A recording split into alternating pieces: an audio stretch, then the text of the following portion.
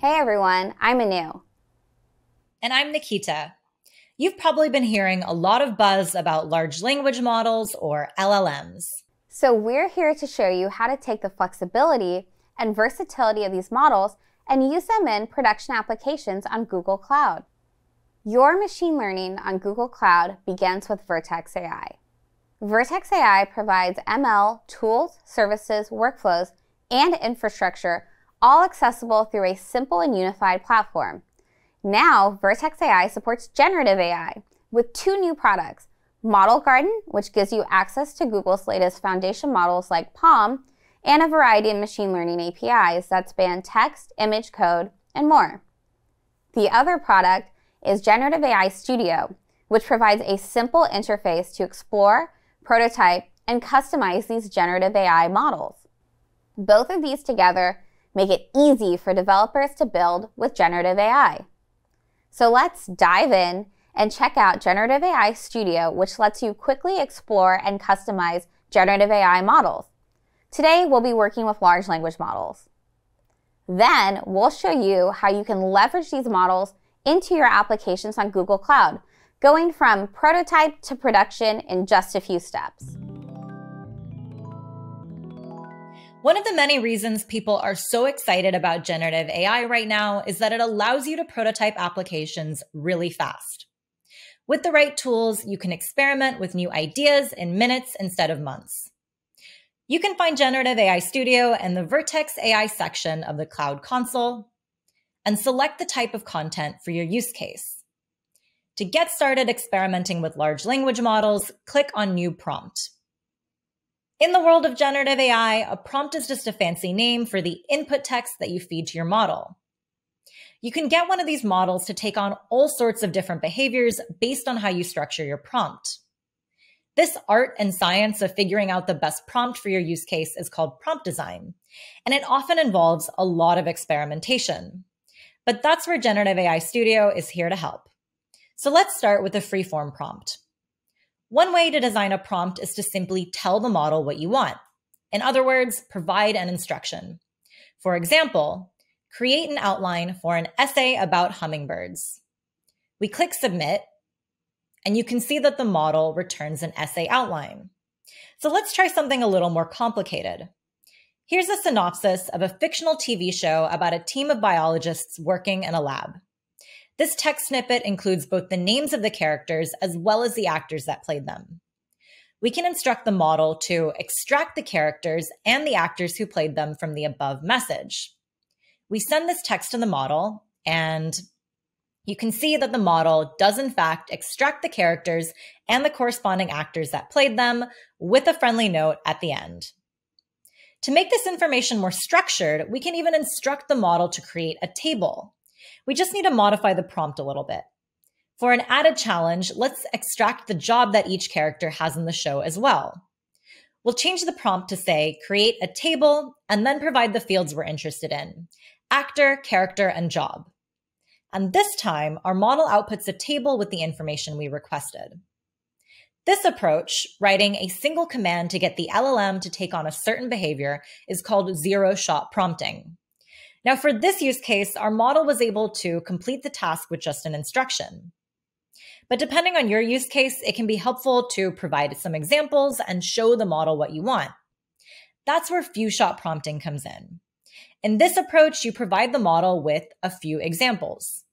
And to make it easier, you can use a structured prompt template in Generative AI Studio.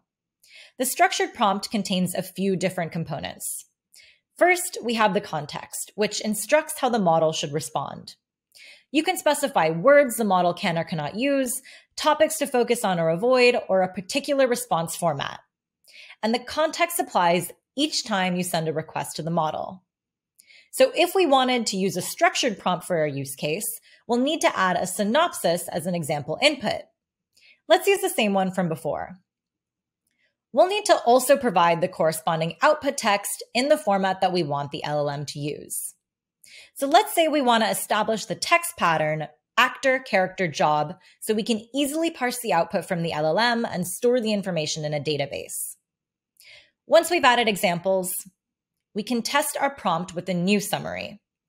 The snippet here is about another imaginary TV show and similarly contains the names of the main characters in the show, their jobs, and the actors who played them. When we click submit, you can see that the model extracted the relevant information in the format that we wanted. It's important to note that adding instructions and a few examples tends to yield good results. But at the end of the day, there's currently no best way to write a prompt. Experimenting with prompts is a core part of being a generative AI developer. You'll want to try out different structures and formats and examples and see what works best for your use case and the specific model that you're working with. So when you have a prompt that you think is working pretty well, you can save it and return to it later. Your saved prompt will be visible in the prompt gallery, which is a curated collection of sample prompts that show how generative AI models can work for a variety of use cases. Finally, in addition to trying out different prompts and prompt structures, there are a few model parameters you can experiment with to try and improve the quality of responses. First, there are different models you can choose from. Each model is tuned to perform well on specific tasks. You can also specify the temperature, top P, and top K. These parameters all adjust the randomness of responses by controlling how the output tokens are selected. When you send a prompt to the model, it produces an array of probabilities over the words that could likely come next. And from this array, we need some strategy to decide what to return. A simple strategy might select the most likely word at every time step, but this method can result in uninteresting and sometimes repetitive answers. On the flip side, if we were to randomly sample over the distribution returned by the model, you might get some unlikely responses.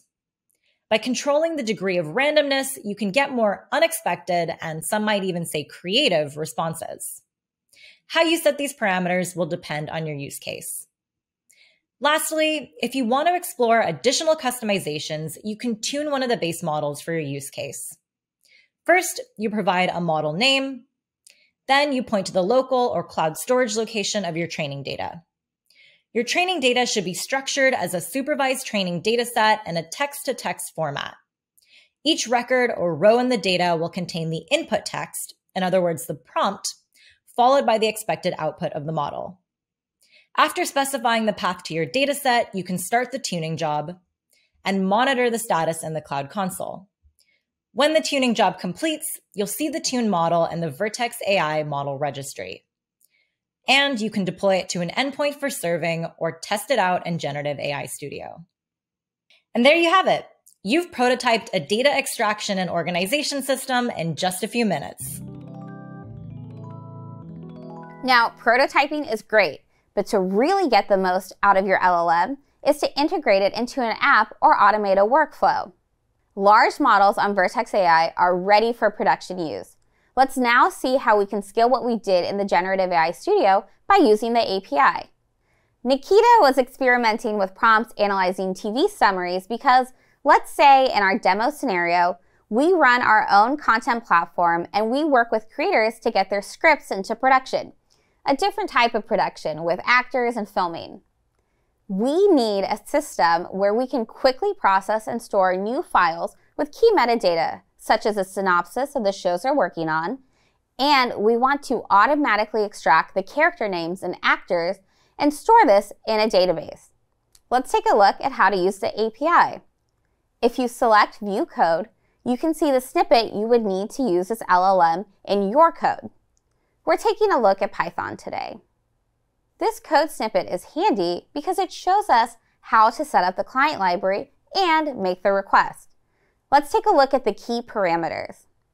We concatenate the prompt and the user input and pass through the parameters, and we're ready to go. So that when we call the API, we get back a structured response, and we can use the output to merge into a database schema. We're using BigQuery, a cloud relational database in this application. Our processing workflow can update the database every time a new summary comes in. Using some common Google Cloud components like our Google Cloud Storage, which stores our scripts, and Cloud Run, a serverless compute platform, we can create a processing architecture like this. The Cloud Run job takes a summary, runs it through the LLM by calling the Vertex API, then stores the output data in BigQuery using the BigQuery API.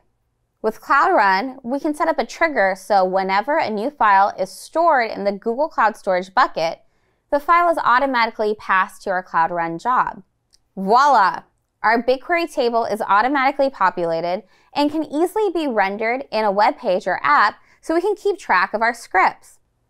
That was our walkthrough of our cloud-based application that incorporates our LLM to get the maximum use out of it. There are several benefits to using large models on Google Cloud, such as state-of-the-art models Google maintains and upgrades for you. Privacy. My data is stored in my company's private, protected environment, and Google will only use it with my permission.